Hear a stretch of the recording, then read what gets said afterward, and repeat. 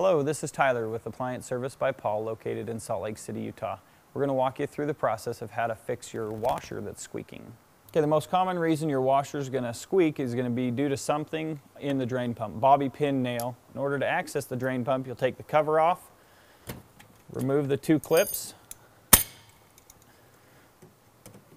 remove the metal clamped hoses,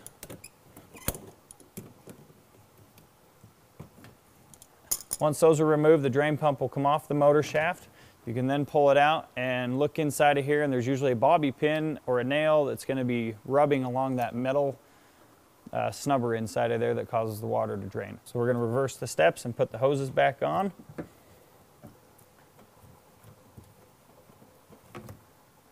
Make sure you're lining up the the drain pump shaft with the motor shaft.